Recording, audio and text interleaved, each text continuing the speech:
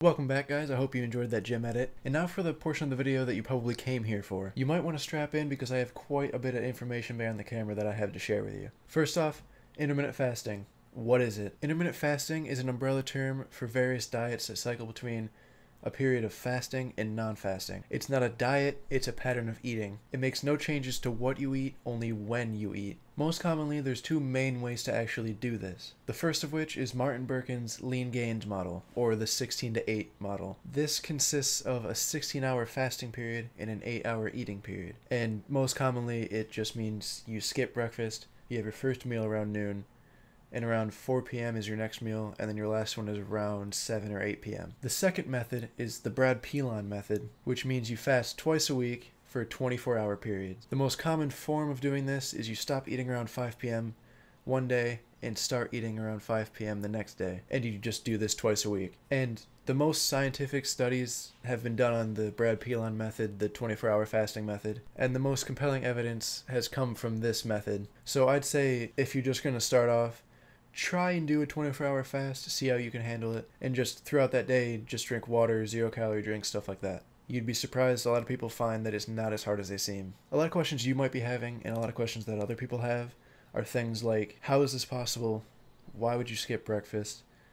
Isn't it bad to skip breakfast? What's the point in fasting 16 hours a day? What are the benefits? Is there science behind it? All that kind of stuff. So to start off, I'm going to cover how intermittent fasting, or IF, actually works. So to understand how IF works, we're going to have to understand the difference between the two main states of intermittent fasting: the fed state and the fasted state. When your body is digesting and absorbing food, it's in the fed state. This happens for about 3 to 4 hours from the time you start eating something. And in this time, it's very hard for your body to burn fat due to the insulin levels being so high. And speaking of insulin levels, I wouldn't particularly recommend intermittent fasting for people that have diabetes.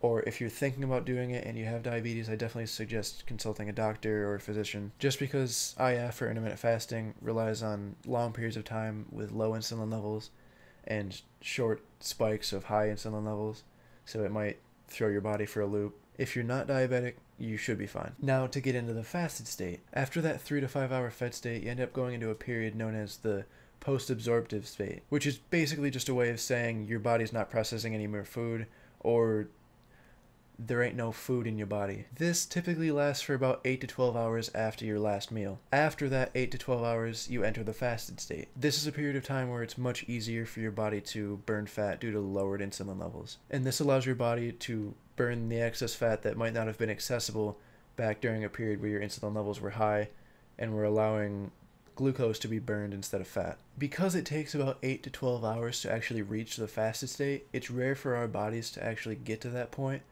on a normal eating plan and normal eating periods. This is why many people who start intermittent fasting will actually lose weight without making any major changes to what they're eating, or even their amount of exercise.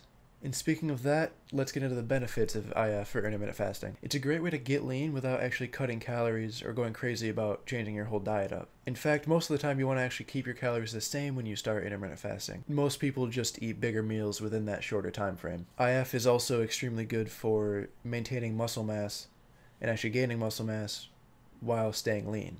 It takes very little behavior change, but gives great results when it comes to losing bad weight and gaining good weight. And this allows IF to be simple enough to actually try, but meaningful enough to actually give results and be worth it in the long term. Another benefit is it makes your day a lot simpler. You don't have to worry about breakfast when you wake up. You can just get up, grab a glass of water, and get on with your day. Now, I love eating, and cooking can be fun, but the time I save not having to worry about that one extra meal, it just saves me so much stress, and it gives me that extra time that I didn't previously have in the morning. It's definitely just a big stress reliever. It's also much easier than dieting and just changing up everything you're eating. You can eat whatever you normally eat, just make sure it's within that specific feeding window. Personally though, I recommend a combination of both changing your diet and intermittent fasting, just so you have that sort of edge of having a healthy diet where you can still eat to get to your goals, but still enjoy yourself and still eat what you would want to eat. So stay within your calorie intake and your macros and stay within that feeding window, and you should be all good. There is a couple cons along with IF as well. The first being, it can be very mentally straining on you to just kind of not eat for a while. The first couple of weeks you'll have some pretty bad cravings and you'll feel kind of hungry, but if you can just hold off for that period of time during those first few weeks, it definitely gets a lot easier, and you'll actually find yourself not being hungry during the fasting periods, and you'll find yourself not having those same cravings you used to have. And to some people, skipping breakfast just sounds like a complete sin, but if you actually eat a larger dinner towards the end of your feeding period, you'll be surprised at how good you feel in the morning without even eating breakfast. And if you're worried about just losing your breakfast foods that you love so much, you can always just eat those same foods, but maybe eat it for your first meal during your feeding period. It'll be more like a brunch, but you'll still get those same foods just at a different time. So let's get into how I personally do IF. For me, I start eating around noon and I stop eating around 8 p.m. every day. So I follow the Martin Berkhan 16-8 method. This method works the best for me because I work an 8 to 4 work day at my day job every day. So in the morning, I'm able to get by with just like some water or something. And then throughout the beginning of the day at work, I can keep myself busy to fight off those cravings and fight off those small hunger feelings until I reach lunch around noon. And because I start eating around noon, that's also right when my lunch period starts at work. So it matches up perfectly and I can start eating for my feeding period right then. And then along with that, I actually get out at 4, which is perfect timing for my next meal. So I'll eat either right when I get out or as soon as I get home. And then after that, I'll eat something around 6, something small just because I go to the gym at 7 on weekdays. And then that last thing around 6 is usually the last thing I eat, with the exception of maybe a protein shake after the gym. And I still follow my macros, I still follow my calories, it's just within that smaller window. And this actually allows me to eat larger meals within that feeding period because I'm not trying to spread out smaller meals throughout the entire day so I feel full the entire day. And those larger meals are generally more enjoyable and they might taste better than those small meals that I just have, like in the morning, lunch, and dinner. I can skip breakfast and have a bigger, more enjoyable meal for lunch and maybe even dinner. And personally, I'm actually very happy with IF, and when I'm fasting and stuff like that, I've gotten used to it. I don't really get hungry anymore. And I mean, the first week I started it, I actually lost 4 pounds. And since then, there's been a pretty steady progression for losing weight since then. And not to mention, I've maintained and possibly even gained strength in some areas. So now, to help you decide if IF is right for you, if you're a diabetic, like I said before, you definitely want to consult a doctor or physician, or possibly just avoid IF just because of those insulin level differences. If you're looking to lose some weight but don't feel like going crazy about having to skip all your favorite foods, then I definitely recommend this because it helps you eat your favorite foods, but just within that window. If you're running a normal calorie cutting diet and you've just hit a weight loss plateau and you're looking for a way to break that plateau, I definitely recommend starting IF. That's actually what I had to do. I hit a plateau and I was not sure what to do.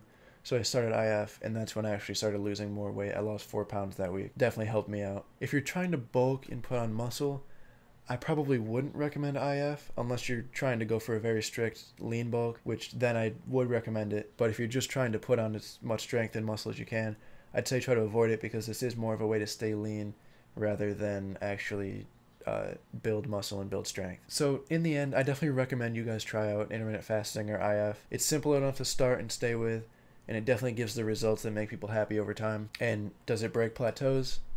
Yes. Does it help burn fat? Yes. Does it help keep you accountable for eating within those windows and give you a basis to start losing some weight? Yes. So try it out, get out there, and get going. Thank you guys for watching. I hope this helped you guys. I'll leave links in my description for any sources I did for my research and any resources I have for weight loss, things that'll help you out or help you out with intermittent fasting. If you guys have any questions, leave them down in the comments below. I'll get back to pretty much all of you and help you guys out. Any concerns or questions you might have, I'll have those answered for you. And if this helped, please like and subscribe to see more videos like this every weekend. And again, thanks for watching. Keep progressing. Stay strong. See you next time.